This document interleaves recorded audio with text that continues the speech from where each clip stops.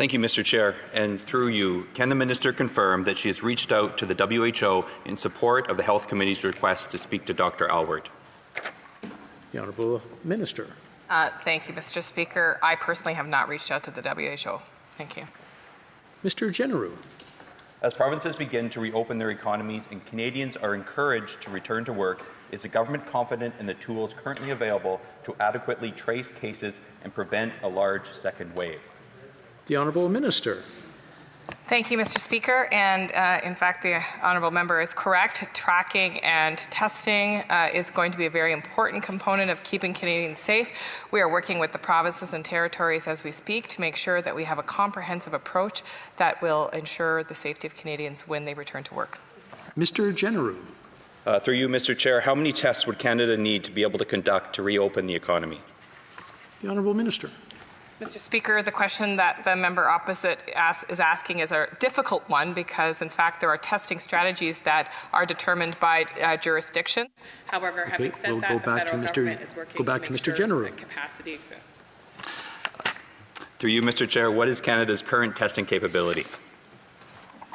The Honourable Minister. Mr. Chair, our current testing capability is about 60,000 tests per day.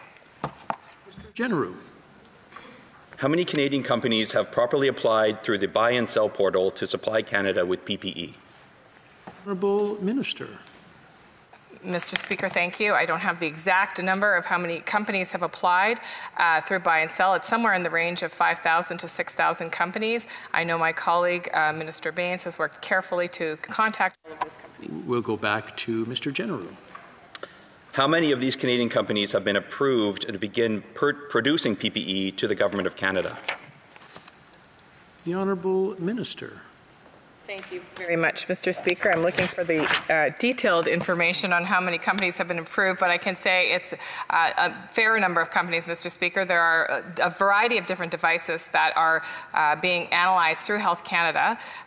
The determination of Health Canada is that the devices that are sold in Canada must be safe, obviously, for Canadians, and so we continue we'll to go do back that to Mr. Jeneroux. How many of these applications have received a response from the government? The majority of applicants through the buy and sell webpage have received a response. Mr. Jeneroux. With tools currently in place, is the government confident that Canada can manufacture enough PPE to supply our frontline and essential service workers? The Honourable Minister. Well, thank you, Mr. Speaker. And of course, I'm sure the member is aware that personal protective equipment is in hot demand all across the world as countries prepare and manage their respective outbreaks. Here at the Government of Canada, the member is well aware that we have both a procurement process and a domestic production process, and we are, we believe, turning a corner. We have been able to meet the demands of provinces. Has the Minister heard from patient groups that the PMPRB regulatory changes will negatively affect drug supply? The Honourable Minister. Thank you very much, Mr. Speaker. In fact, there are some members of Canadian society who have concerns with the PMRPB, and there are others that do not. Thank you. Jeneroux. Has the Minister heard from patient groups, though, on the PMP regulatory changes? The Honourable Minister. Thank you, Mr. Speaker. Obviously, my department and my office are in regular conversations with patient groups. We stand committed to ensuring that patients who suffer with a variety of conditions get the support and the treatment that they deserve. Mr. Jeneroux. With COVID-19 currently threatening Canada's drug supply, will the government delay the PMPRB regulatory changes scheduled to come into force July 1st? The Honourable Minister. Mr. Speaker, I think the honourable member knows that our government has been committed to ensuring that medication is available to Canadians and that the cost of medication does not stand in the way of Canadians getting the medication that they deserve and they need to treat their illnesses. We'll continue that important work. Mr. Jeneroux.